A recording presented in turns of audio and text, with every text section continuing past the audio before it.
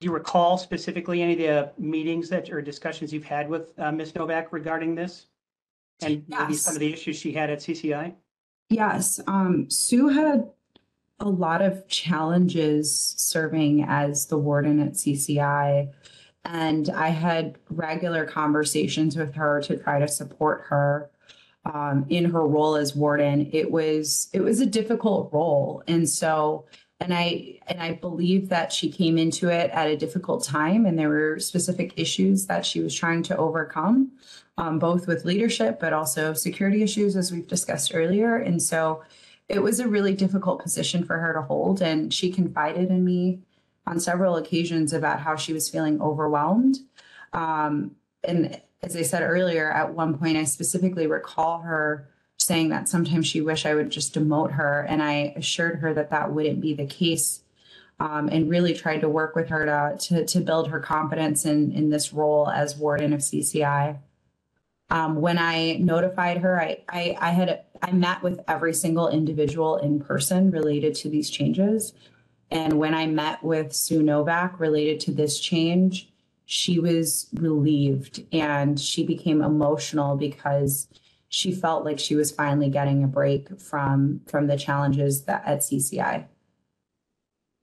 So when you say she was emotional, you mean she was happy that she made the change, or was it emotional during the meetings themselves? She was Yeah, emotional. that's a little bit leading there. How about you just tell her what the answer is first? Mr. Mullenbach. I don't believe it's leading. I'm not asking her. I'm not Yes. giving her the answer. That You being said, did I'll suggest an answer, so please don't do that. Just I'll- ask her what the tenor, she said she was emotional. What did that mean? Yeah, I will rephrase. Ms. Fesahaya, the meetings that you had with Ms. Novak, how would you describe the tone and tenor of those conversations? The tone and tenor of the conversations as it related to her as warden of CCI were sadness. I think she was overwhelmed and felt very stressed out by the role. When I told her of the reassignment to Red Granite, it was the emotions were of those of relief, and that she was very happy that we were able to move her into a new role. Okay. And at any point, well, switching gears here a little, at any point in 2020, were visitors prohibited from entering institutions due to COVID? Yes, I believe that happened a few days after this letter occurred or was sent out. So that would have been in March, sometime in March 2020? I believe it was March 13th, 2020, which I believe is a Friday. Okay. And obviously the visitation limitation applied to CCI as well? That is correct. Okay. That's all I have, Judge. All right. Okay, do you have any cross? I certainly do. Hitchcock Cross. Did you, how many times did you answer Mr. Mullenbach that you don't remember? I'm going to object to relevance. And I don't. Do you know, Ms. Fesahaya? No, I don't. Okay. And how many times did you tell me I don't remember? Again, I'm going to object to relevance. I'm going to allow. Do you know? I don't know. Okay. Do you believe you told me that you don't remember more times than you told Mr. Mullenbach? Yes. Okay. All right. Now,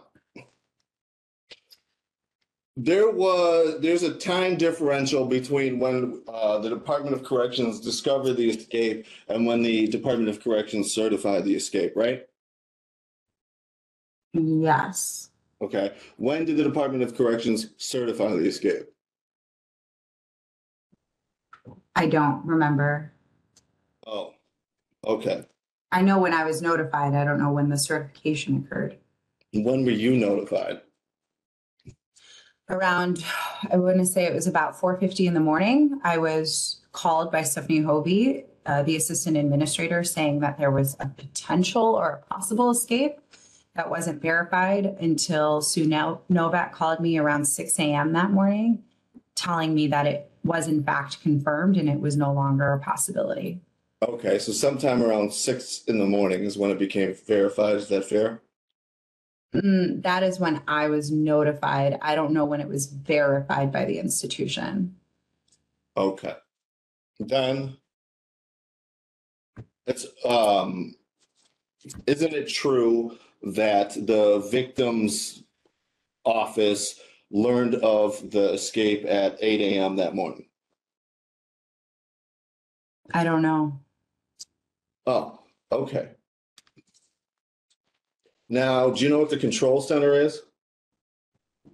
At the institution? Sure. Yes. What is that? It's essentially the central hub of the institution. They review cameras. They have, if I recall correctly, that's where they have their phone system. Okay.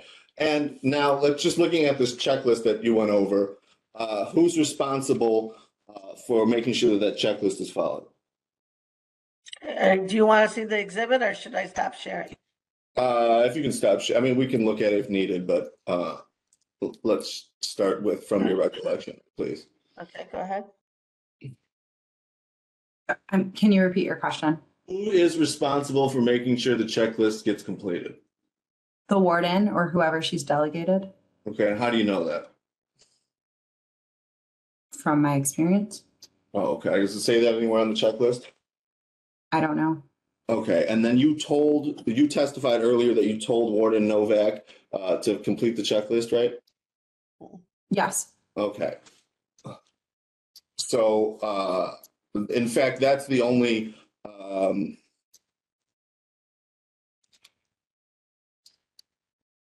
order that Novak had requiring her to fill out this checklist, right?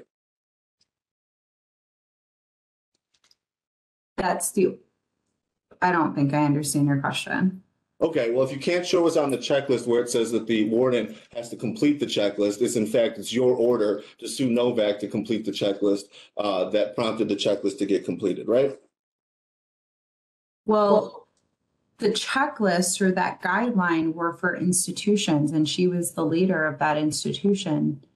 It wouldn't make sense for me at central office to complete that because I wouldn't have the knowledge base that an institution would have. Okay, and it says Division of Adult Institutions Incident Reporting Guidelines, right? And you're the administrator of the Division of Adult Institutions, right? Yes. Okay. Okay. So these aren't the institution incident reporting guidelines. These are the divisions, right? The division issued it for the institutions. Okay, and that would have been you, right?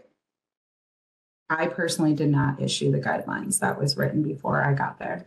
No, but you were personally responsible for them, weren't you? For the institutions? For the guidelines and this checklist that you instructed her to complete, right? Yes, it was under my purview. Right, and so you would ultimately, because you gave that instruction, you would have been ultimately responsible for the completion of this checklist, right? She was doing so under your orders, right? I don't know. Oh, okay. So, again, let's go to page 5 here. So, Judge, this is response exhibit 1, page 5, when you're available.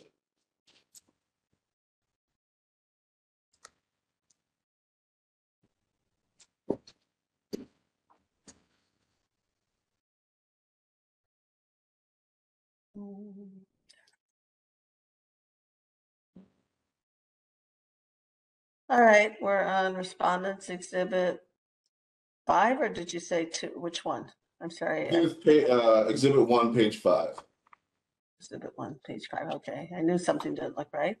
Apologize. Okay, and let's go to page 5. Just gonna put the number. It's so much easier. All right, we're on respondents exhibit 1, and we're on page 5. So Do you this is know where we section are, 2. Ms. Fesahaya? Do you recognize where we are in this document? If you could go up. Yes. Okay, so halfway down that page, Judge, it says in bold, section 2, escape attempt, immediate actions. There we go. So under B there, do you see that, Ms. Fesahaya?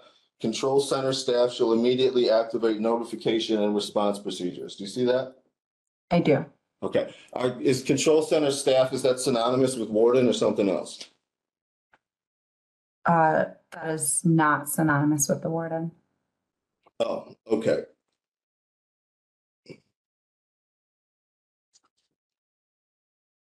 Now, do you recall me asking you in several different ways what conversations with any you had with Carr regarding your decision, or what you say is your decision to put charges against Sue Novak?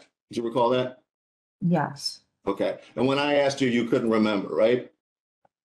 I didn't remember specific conversations, no. Okay. When Mr. Mullenbach asked you, you could remember specific conversations, right? I don't believe Mr. Mullenbach asked me specific conversations with Secretary Carr. Okay. Now, you know who Mr. Fuchs is, right? I do. Right. And that's the person who now has the job that Warden Novak used to have, right? That is correct. Okay. Was he ever a deputy warden? Do you know? I believe so. Oh, okay. And how do you know that?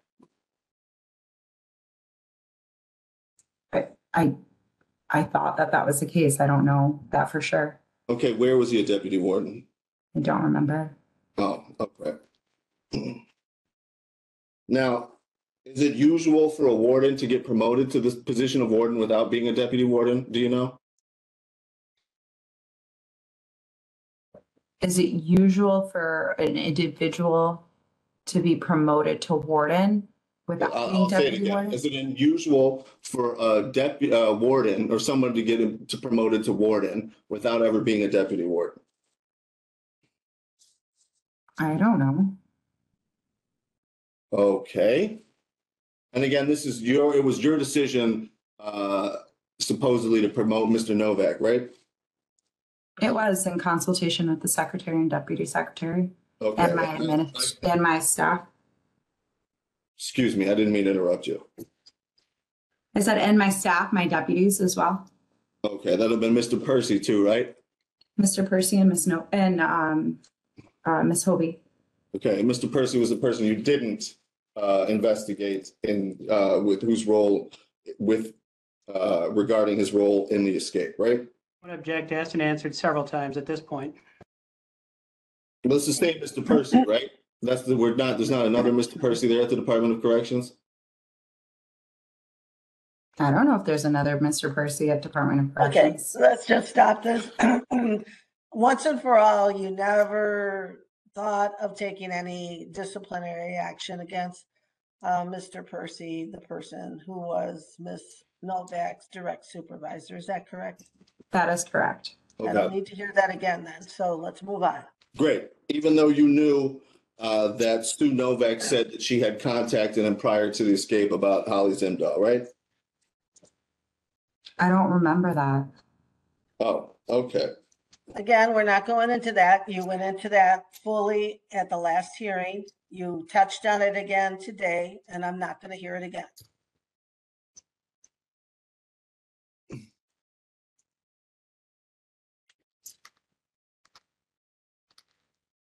Great. Can we go to page 124, please, Judge? It's in R10, it looks like.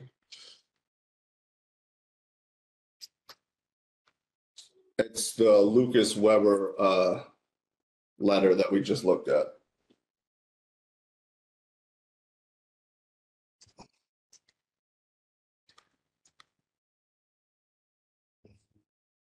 That's it. You recall Right, this we're document? on response, response exhibit 10. And we are on page 124. Go ahead, please. Okay.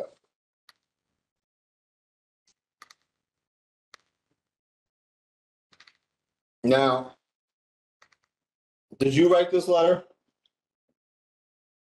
I don't remember. No, Secretary Carr did, right? Or at least it has a signature on it, right? I'm going to object. Argumentative.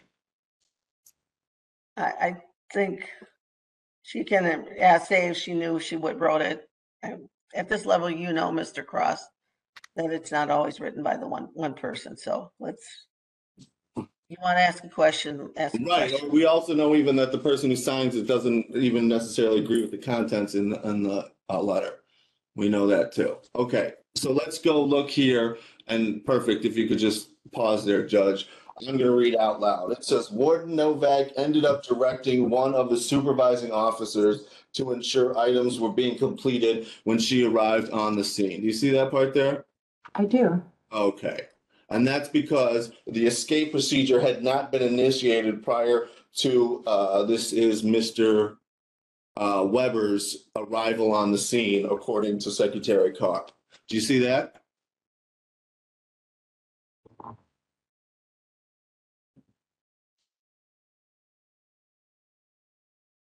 Can you repeat your question? My question to you is, do you see that Secretary Carr opines that the escape procedures had not been initiated prior to Mr. Weber's arrival to the institution? Do you see that? Yes, Okay. And those escape procedures, that's the same checklist we were talking about, right? that's correct. Okay. And then it also goes on to say that Warden Novak ended up directing one of the supervising officers to make sure that the checklist was completed, right? Yes, Okay. All right. And this is July 16th. That the department knew that, right? yes. Okay.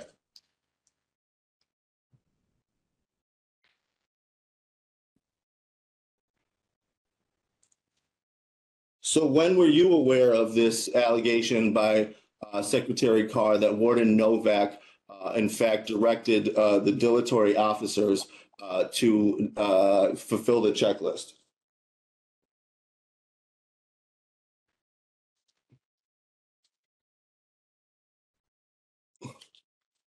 Judge, I believe Attorney Mullenbeck was trying to speak and he was muted. I apologize. Yeah, I object to the portion of the question inferring that the allegations came from Secretary Carr. I don't believe there's been any evidence of that. He signed his name to this document, sir. So either you're going to continue, you're going to accept that he can sign his name to a document. It doesn't mean that he anything, or it means that he read and reviewed this document and agrees with everything that's in this document. You can't have it both ways. Again, I don't believe that the allegations came from Secretary Carr. That's the basis of my objection. Okay. This is Let's Secretary Carr. go back to what the witness knows. Let's go back to what the witness knows. That's what where we are. You're aware, Miss Fezahaya, that this document we're looking at, exhibit, what was it? What exhibit are we on? Exhibit 10, page 124 or 124 right now, that this is a document signed by Secretary Carr, correct? That is correct. And do you believe he was lying when he wrote this? No, No. Okay. Do you believe that Secretary Carr wrote this document? I don't believe he wrote it alone. No, Okay. But it's clear that he signed his name to it, right? that is correct. Okay. So what does that mean at the Department of Corrections when you sign your name to a document? That you sign your name to a document? And nothing more. Is that right? I don't know what you're trying to get at. He signed it. Okay. What does it mean at the Department of Corrections when somebody signs a document?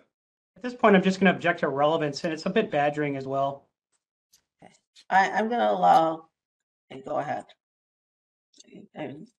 Does it have any other implication than the fact that it's signed? Or could this have been signed by Winnie the Pooh, for example? Okay, now that's abusive. Stop. Okay, so what's Ms. the answer? Fezahaya, Is can you there some explain meeting? Okay, 1 second. I think we're just having a problem here because we didn't actually get this witness's knowledge. So, Ms. Fezahaya, do you know how this document was created? Did you have any role in it? Did you understand anything about how this document was created? And if so, how? I don't believe I had any part in writing this document. So do you know what Secretary Carr knew or did not know at this point? I do not. Okay, then let's move on. Okay. So what I'm still trying to get at is, how about for you, when you were the administrator, what did it mean when you signed a document? Again, I'm going to object to her relevance. I'm gonna allow, I'm sure there's plenty of documents in here she signed, and I don't know what that means, so we'll see what it means. Go ahead. That I was issuing the document under my authority. Okay. Does it mean that you reviewed the document prior to signing it? Well, when I signed it, yes, I reviewed the document. Okay. That's what, does it also mean that you agree with the document when you signed the document? Yes, Okay, and you believe that everything in that document is accurate? Is that true? when I sign documents, yes. Okay, is that because you're an attorney or for some other reason? Not because I'm an attorney, just because I am a professional that wants to make sure that I agree with what I sign. Okay, do you believe that's the same practice that Kevin Carr has or something else? I can't speak to Kevin Carr's practices. Well, did you ever see him signing false statements? No, No. Okay. Did you ever hear him say, I don't agree with this, but I'm gonna sign it anyway?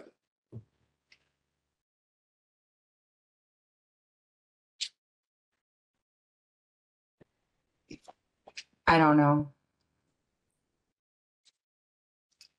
You mean you don't remember?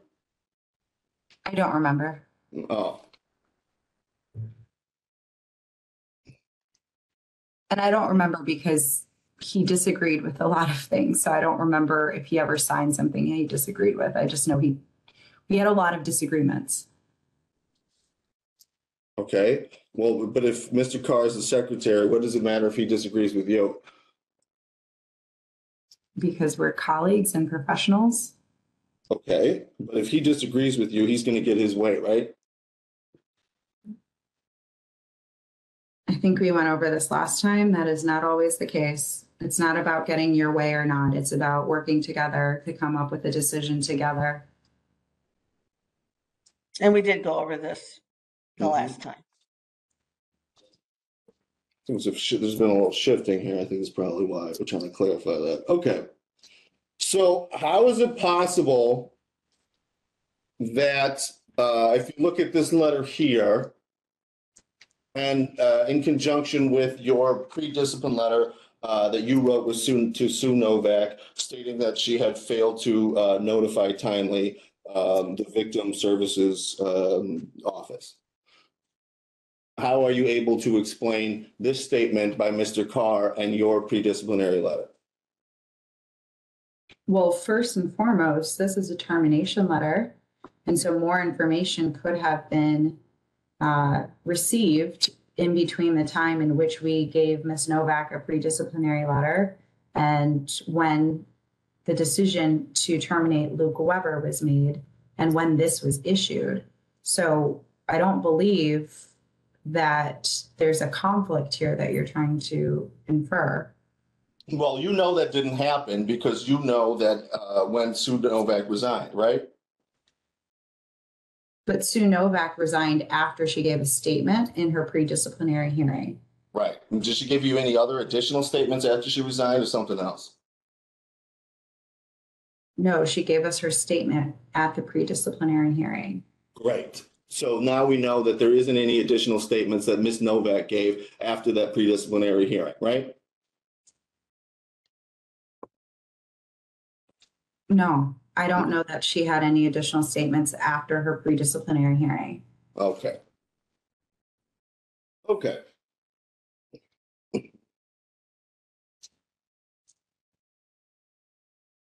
Because in fact, she said this, made this statement about the control center and the notification well before the pre-disciplinary hearing, didn't she?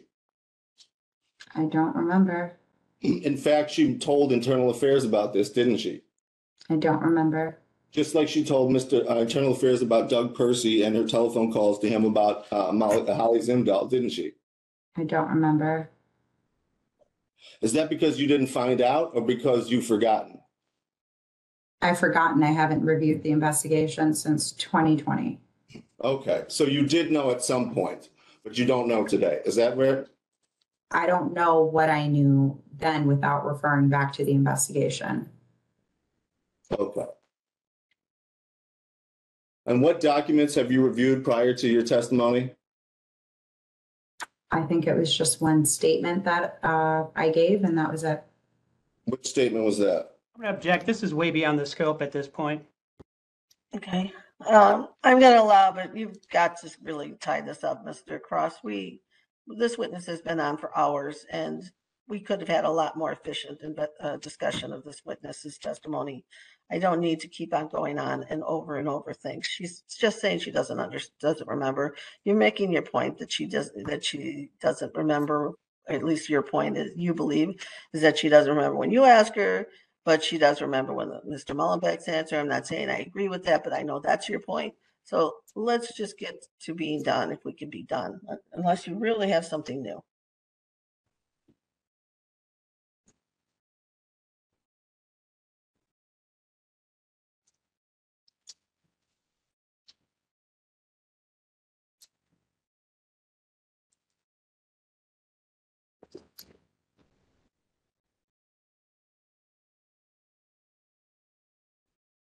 Besides your meeting with Ms. Novak about the transfer to Red Granite, was there any other time she became emotional? Yes, When was that? there were a number of occasions. I don't know exactly this.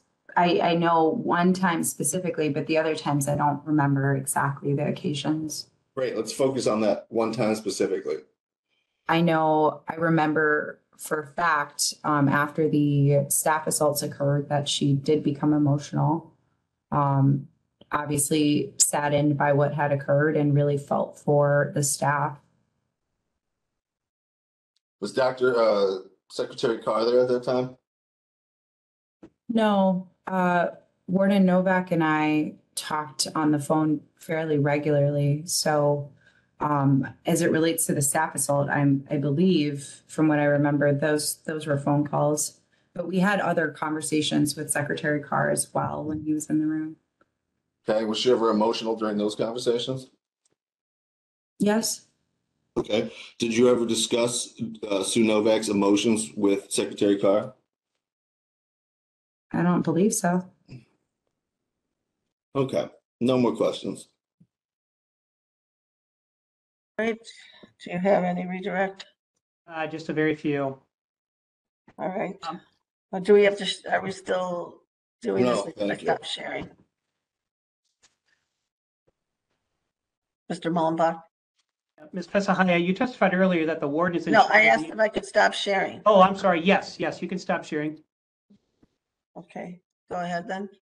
Ms. Pesahaya, you testified earlier that the warden is in charge of an institution, correct? That is correct. And does that include ensuring that employees are properly performing their duties? Yes. And when an escape occurs, incident command is established. I think you testified to that earlier, correct? Yes. In fact, that was one of the pieces of advice or bits of guidance that you gave to Ms. Novak after this particular escape, correct? That is correct. And when an incident command is established, is an incident commander appointed to be in charge of that incident? Yes. And can the incident commander for a particular incident change? Yes. And what is the role of the incident commander? If you could just explain that a little bit more. From my recollection, the incident commander essentially ensures that the procedures are followed at the time. And so that changes depending on who the highest ranking person is at the institution. And so it's their duty to ensure that the procedures and practices and policy are followed. So if there's different incident commanders for the same incident, are they required to ensure that things that are supposed to be done are being done? Yes. So that duty changes from incident commander to incident commander. Am I following you correctly? That's correct. Nothing further, Judge. Anything on that, Mr. Cross? Judge, thank you. It's tempting though. All right, thank you. And Ms. Fezahaya, you are finally free to go, and I appreciate your time. Thank you very much. Bye. Thanks. Good day. Yeah. It's hard All to right, forget so let's take a break here. before. I'm sorry. It's just hard to forget how she didn't show up for the subpoena before, but you know, Okay, we're all over that as far as I'm concerned. I know. So, let's go on to, what is the plan, Mr. Cross? Let's get in as much Novak as we possibly can. I know, also you got Miss Novak to The call. highlight You of the whole calling? hearing, yeah, the complainant. Let's do it. Yeah, I'm sorry, it's been a long time. This is the fourth day. So is Miss Novak, do you think is gonna be done today? I doubt it, but Okay, so because you had told us last week, whenever the last time we were here on the third day, sure. you said she would be short. You had said that. So I'm I trying to thought figure there out was how long you Miss think. Fesnahayi would be short. That was before all of her testimony changed. Well, Uh, I assume you know Miss Novak's testimony better than you do Miss Fezahia's. I do. So I don't how long do expect you it to think this will change be? 1 week from the next. So again, I'm not saying I agree with you, but do you have an idea of how long you think Miss? We're ready to Novak? go. It's definitely going to take longer than 4:30, but I can manage the Okay. time and I'll build in a good break there. But Okay, yeah, because I also like to know, when are you going to we'll be done. That's all are we you got. done? I was anticipating to being done today. I was anticipating Makda taking an hour or possibly longer and not 4. But here we are. Okay, so you're just calling Miss Novak, then you're resting, correct? Exactly. And then Exactly. Mr. Mullenbach can arrange for his witness to the extent that he has any. Exactly. We already had a lot of people testify in your case, so I don't see that we have to hear from all these people again. All right, so let's take a break, come back with Miss Novak, and it's about 2:11, let's say 2:25, take a break, come back, and then we'll go till 4:30. Okay, Thanks, Judge. All right. All right, stop recording, mute yourselves.